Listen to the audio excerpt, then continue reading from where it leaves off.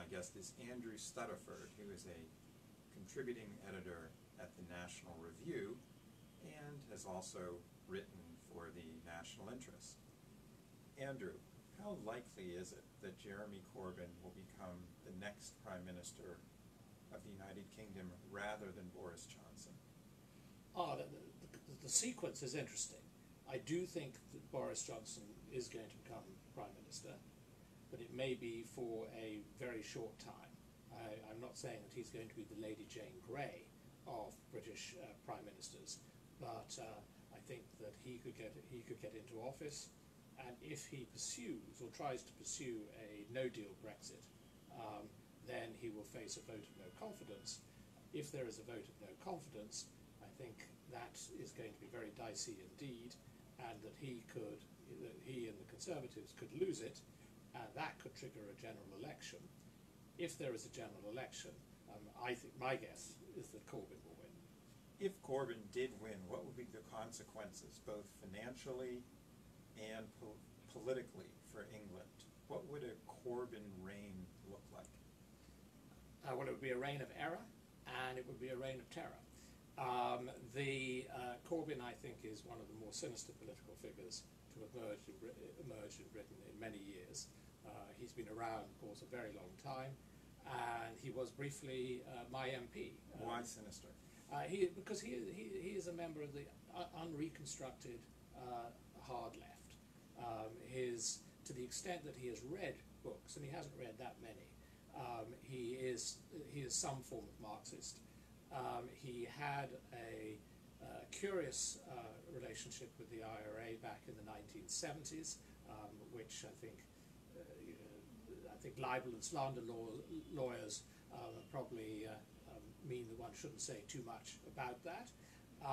But what he is really the classic sort of. It seems strange to refer to someone who may well be Prime Minister as a useful idiot.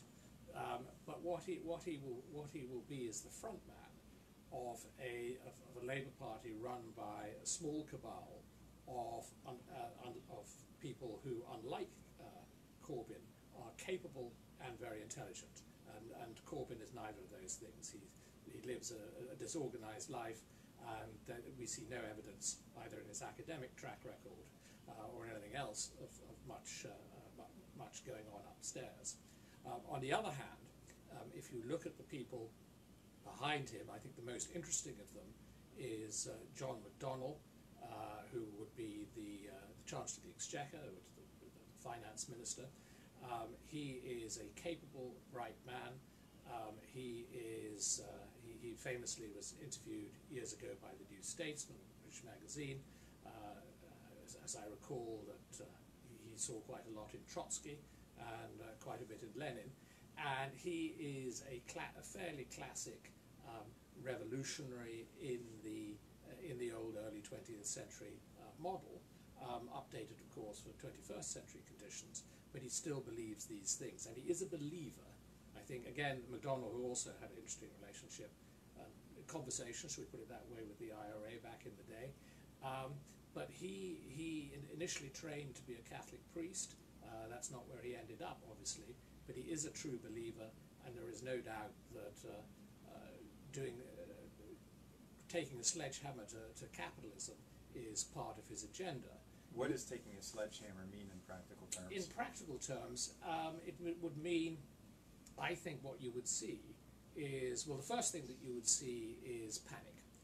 If it looked like the Labour were going to win the election, you would see massive capital outflows, and the moment that they took office, they would introduce capital controls, and even if the UK was still in the EU at that point, they would be able to do so because there are various emergency provisions that you can trigger.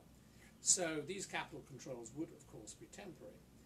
What you would then see is increases in taxes, and I think that they would probably be at two levels. They make no secret, but they're perfectly honest about it, that they want to see a fairly substantial increase in taxation, and various ideas get floated from time to time. But on top of that, if there is a crisis, and I think there would be a crisis if they took office, they would probably introduce emergency taxation, and emergency, I think, would turn out to last a very, very long time, because it would suit their purposes perfectly. And then what you would see is, so you would see capital controls, high taxation, there would be nationalization. There would be nationalization has been promised, and interestingly is actually quite popular in the UK. One of the myths that is told about the Labour Party is how on all their policies they're outliers and would be rejected by the British people. There's actually, on a lot of things, there's not much evidence that's the case. Things like nationalisation of the railways and some of the utilities would actually be quite popular. I think the other thing that they would do, so those are the basic things. I think in terms of attacking capitalism, you'd see nationalisation, you'd see high taxation, you'd see capital controls, and the other thing you would see is a heightened worker representation on company boards, and I think that this would be, and possibly, if I recall, mandatory ownership of a certain chunk of the shares. I'm not 100% sure of that, but you would see a belligerent form of worker determination. In Germany, you have a fairly benign form of the Mitbestimmung, which is representation on boards. You see that in a lot of places in Europe. I think in the UK, you'd see something much more aggressive. Now, naturally, the Tories do not want to allow this scenario to come to pass. What is your prognostication? Do you think that Johnson will become Prime Minister? But why would the Tories select him if this seems to be the route that you're sketching out? Well, I think, James, it's been fair to say that I have been surprised by the state of Tory affairs for the last 3 or 4 years. I think that why they will choose Johnson, assuming that, and he's been behaving a little bit strangely. There was a personal sort of scandal in the last few days, but he seems oddly like his heart isn't in it, and I think that's worth noting and remembering, because we saw something a bit like that in the immediate aftermath of the referendum. But I think the reason the Tories will choose him, assuming that he does campaign actively, is the decision has now been taken away from the MPs and is given to the party members. Boris Johnson has long been a lion of the party, so far as the party members are concerned. They love his speeches, they laugh at his jokes, they think that he is a benign and clever figure. I mean, he speaks to their hearts as well as their heads. The problem is going to be those who think about it, and talking to a few sensible and fairly clear-eyed Tories who will somewhat reluctantly support Boris Johnson. The way they see it is that this is the last throw, in that they are appalled by by the prospect of a no-deal Brexit, where we seem to be headed, and what they think is that the only person who is ruthless enough to change direction and say, well, maybe we need to just slow things down a bit and take another look, and then be able to sell it, is Boris Johnson. Now that is a long shot, a very long shot, and as every day goes by, Johnson is boxing himself more in to a fixed deadline of October the 31st, which I think almost by definition means he will go for a no-deal Brexit. But there is still a hope amongst some of those who support him that he is the one Nixon that could go to China, the one de Gaulle that could give up Algeria. Turning to the United States, we were talking earlier about tax reform and finances here in America. What is your assessment of the Republican tax plan, and what impact will it have on Trump's fortunes, electoral fortunes, in 2020?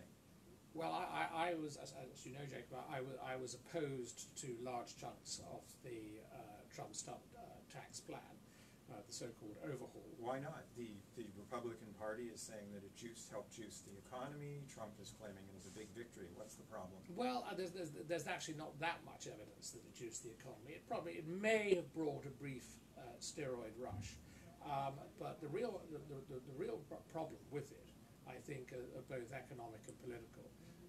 On the economic side, I was concerned. I'm not a sort of Pete Peterson type deficit worrier, but I don't ignore deficits either. And the idea that you can cut your way out of the deficit by cutting taxes. You can grow yourself out of the deficit. I am not so very convinced about, and I do worry to a degree about the way that the debt is piling up. But politically, it struck me, and I think that the economic reward, the growth that the tax cut generated, such as it is not going to significantly reduce the deficit. I see no evidence of that, and I think that the growth that it does generate, if we give it the benefit of some doubt, will fade off with the normal cycle. But politically, I thought it was also a mistake. I'm all for tax cuts. Believe me, I have absolutely no love of taxes. But it was also, to a degree, a tax-raising exercise, or its message was muddled enough for people to think that it might be. And if you look at the polls, a lot of people didn't seem to really realize that their taxes were being cut. And I think part of the reason for that was that he substantially reduced the state and local tax deduction. I argued at the time, ahead of the results, normally my prophecies all end up in total humiliation for myself, but I was right about this, that this would cost the Republicans seats on the coasts, and indeed it did.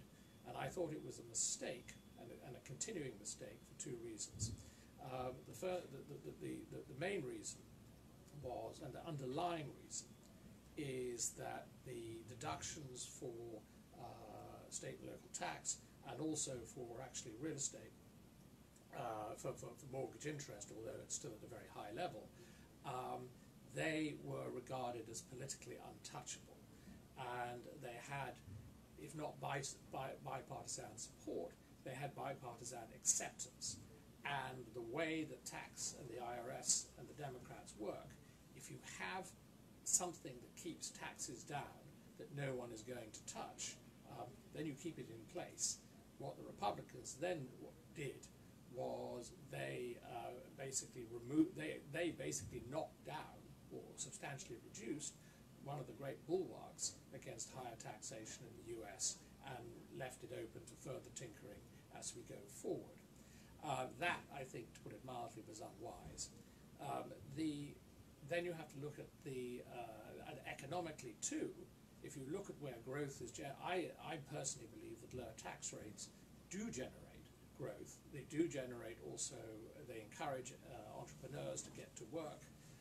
We have, it seems to me, paradoxical to do a move which increases marginal tax rates in many cases to entrepreneurs in the states that actually are generating quite a lot of the new jobs, and that is in New York. I'm a New York City resident, so of course totally biased on all this, but also in California. So what you're doing is you are increasing the tax rates on the entrepreneurs in two or three of some of the most successful business-creating areas of the country, and that is actually not what I thought Republicans were meant to be about. And the idea that they can take all that to Texas, maybe they can, maybe they can't, but you do need a clustering effect generally to create areas of excellence and areas of job creation. And what they did was they damaged that. Politically, not only though, there was another problem. Not only have they given carte blanche for higher taxes, effective higher taxes from the Democrats when the time comes, and the time I think will come, but also what they have done is that they have removed the last Republican beachheads in quite a lot of states. To use the shorthand, the coastal states is a little bit more complicated than that. There is, we all know, I think, there is a clustering effect on how people vote, and there were a lot of people who voted Republican in the deep blue states, and they voted Republican.